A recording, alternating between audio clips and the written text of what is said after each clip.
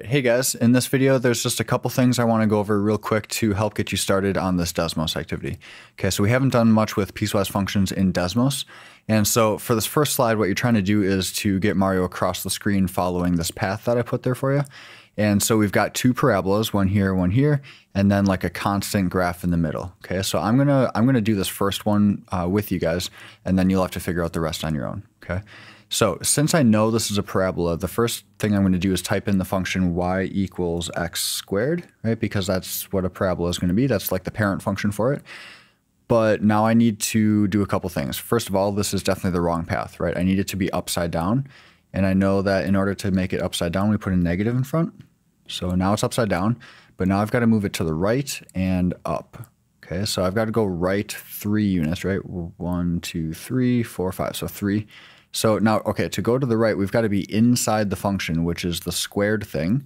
So I'm going to type parentheses here, and then not where they suggest they go there, but between the x and the squared. Okay, so now this creates the inside of the function.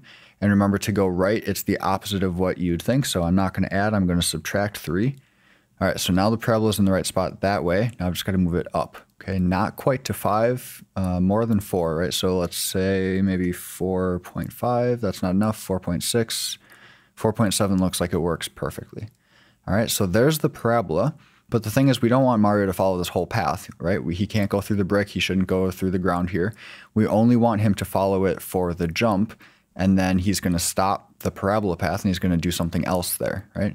So the way we type our restriction in is in these curly brackets, or whatever you want to call them, which on your keyboard are like by the square brackets. So I'm going to open up the curly brackets, and then let's see, we want the parabola to start here a little bit less than 1, right? Because here's 0, here would be 1. So I'm going to say like, I don't know, 0.9 is less than x. Oh, that didn't quite do it. I'm going to do 0.8. 0.8 is less than x. All right, that's good enough. And then we want it to continue until it gets to this spot. And it looks like that x value would be here at 4. Okay, so if I do less than 4, there, it stops the parabola in the right spot. And in this context, it doesn't really matter if there's equal to signs here or not, right? So just less than or equal to doesn't really change much. In order to type that, first of all, you can either just open up the on-screen keyboard. That always works. And then the symbols are down here. Personally, I just like to type them in. So after you type a less than sign, if you just type the equal sign, it just fixes it for you. Okay, so here's your first part of the path. You guys got to come up with the rest.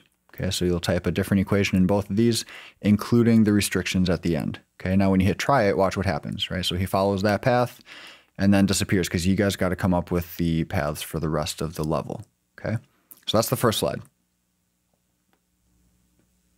The second slide is one of these marble slides things, which, so if I just hit launch here, right, the marbles will drop and it collects the star. The point is to collect all the stars, and I put like a suggested path here for you to try.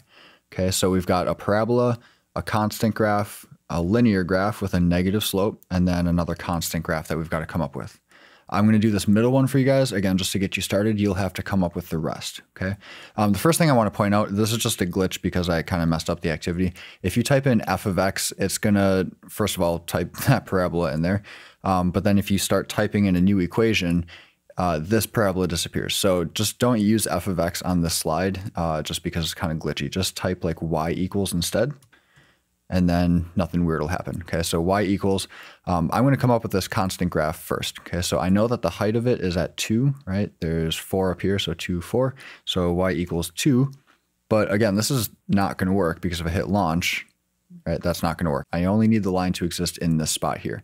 So after I type the equation, I have to open up those curly brackets and then type in my restrictions.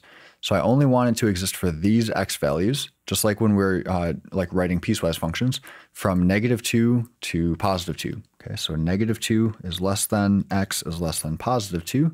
And again, in this context, it doesn't matter if there's equal to signs here or not. So you can include them or not, it doesn't really matter. But there's part of this path. Okay, you guys got to come up with the rest of this path to get all the stars. And then on these last 2 slides, it gives you 3 different transformations that you have to follow. Okay, so drag the points around until these 3 things have happened. When you do that, the graph will turn green. And then once you've moved the graph to the right spot, then you just got to come up with its equation. Okay, and then no matter where you move the graph, if your equation matches the graph that you came up with, there'll be a little message telling you that it worked. Okay, so a little like self-check for you. And then the last slide is the same thing, just with an absolute value. Okay, so these are more of a review of transformations, but it's good to keep those fresh. They'll keep coming up. They're important with piecewise functions, and they may still be assessed yet in this semester. All right, so hopefully that gets you started on this activity.